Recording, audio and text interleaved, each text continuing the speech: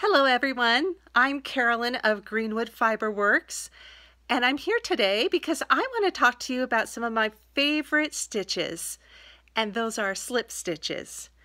Now the reason I love slip stitches so much is because they look so complicated, and yet they're so easy that they're the kind of knitting that I like to do late at night, just some late TV knitting, mindless knitting. I love it. So let me show you the shawls that I've made. These are what got me hooked on slip stitch knitting. And this is the Night Shift Shawl by Andrea Mowry. So let me turn you around here and we'll take a peek at a few of those. All right, so here are our shawls that I've made. In fact, I've made about half a dozen of these. They are so much fun to knit. So as you can see, the stitches look a little complicated, especially the color work. But believe me, it's so easy. So here is our first one. This is the weekend colorway, which is my favorite because it has a lot of subtle colors. Then up here is a lot of my customers' favorite. This is dungaree, lots of denim colors. It's a great shawl just to wear casually, just around the house, to the grocery store, or staying home because we're staying home a lot lately. And then up here is our really fun, bright, colorful one I made. We call this Parade. And if you take a look closely, you can see all these beautiful colored stitches. And they look a little complicated, like maybe you have to do a lot of stranding or Fair Isle or carry a couple colors at once.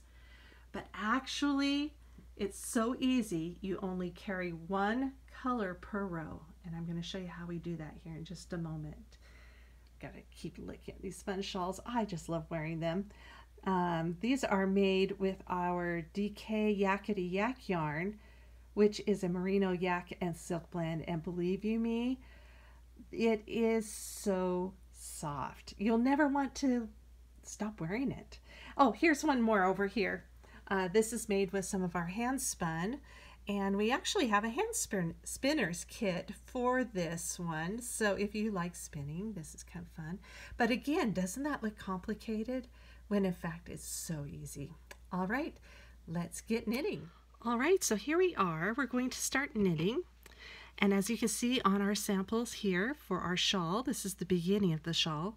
You can see the little green dots in there along with the blue. And it almost looks like stranded knitting, but in fact, it is called slip stitch knitting, and we only use one color across each row. Now this row, we are starting another row of our little green nubs that you can see right there. So we're using our green yarn. Now on the pattern, we are going to knit the first 3 stitches of every row because we're creating an I-cord edging, and that is in the pattern instructions. So we knit 3, and then we make one right here by lifting the strand between onto the left-hand needle and then knitting through the front of it. And now we've just made one, and that's what creates our triangle shape of the shawl. Now the pattern calls for us, we're going to go knit one, and then we're going to slip one with the yarn behind. To slip, we just slip it from the left needle to the right needle, just straight across like that. Very simple. Now we're going to knit one, and now we're going to slip one. Knit, slip, knit, slip. And we do this all the way across. And what this does is it creates what looks like stranded knitting, because we have one green and one blue across. So there is our row until we get to the last 3. And the last 3 stitches of every row, to create our I-cord edging, we bring the yarn to the front and slip those 3 stitches over. So we slip 1, 2, 3 with that yarn in front. And there we go, that's our row. You can see it looks green, blue, green, blue, green, blue, all the way across. Okay, we've done one row now with our green. We're going to do a second row with our green now. So we just turn that around to the back side. The beginning of every row, we knit 3 stitches. And that makes that pretty I-cord edge. 1, 2, 3. So you can see the I-cord edging right there. Now every time on this row we see a green, we're going to knit it.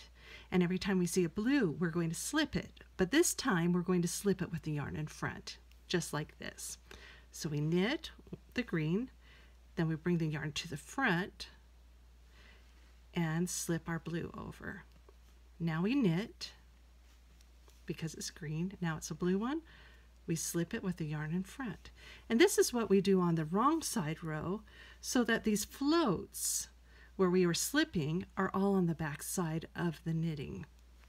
So we knit the green, slip blue with yarn in front, knit the green, slip the blue with yarn in front, and we do this all the way across until we get to the last 3 stitches.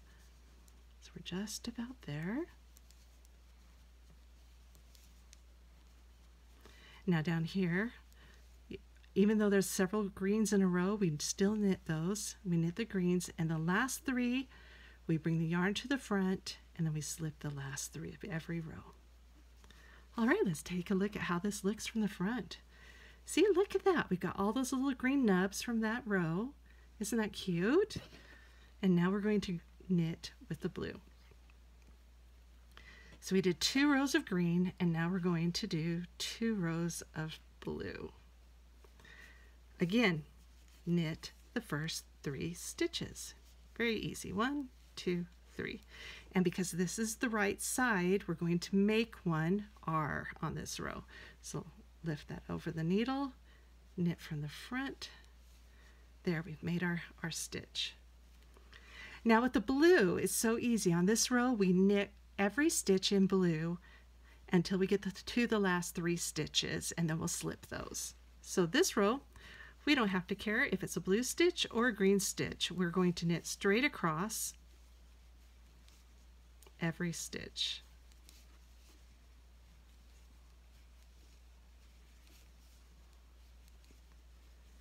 Now you can see why this is one of my favorite late night projects and why I've made so many of these shawls.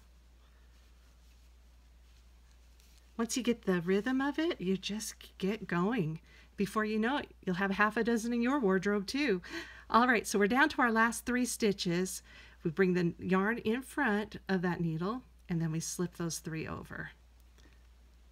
And that's how we create the I-cord edging. All right, we're going to turn it and do the back side now in green. So you do 2 rows of the blue. Okay, first 3 stitches, we always knit. 1, 2, 3. And because this is the wrong side with the blue, we're going to purl across.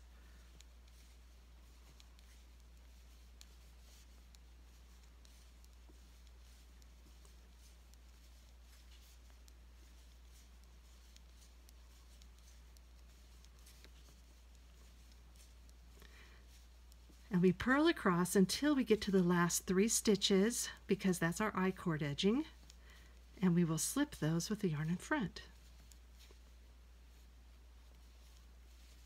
So there's our last 3 stitches. We bring the yarn to the front and we slip those. And then turn our work, and let's take a look at it. Look, isn't that cute? We have all those little green stitches and the blue in between them, and it looks like we've done some complicated knitting when in fact we're just doing knit, slip, knit, slip, knit, slip. So now that we've done 2 rows of blue, we will do 2 rows of green again, do the same thing, this pattern over and over and over until we finish the shawl. So much fun. This is the pattern itself. It comes in our kits. You can also get it on Ravelry. It's called the Night Shift Shawl by Andrea Mowry. It's just a fabulous pattern, so much fun. We do have kits put together, and in each kit we have the pattern. We have all the yarn in the right amounts for you, and I think you will really enjoy this project. Even if you don't do this project, I hope that you will find something to do with slip stitch knitting, because I guarantee you, you're going to love it. All right, friends, happy knitting!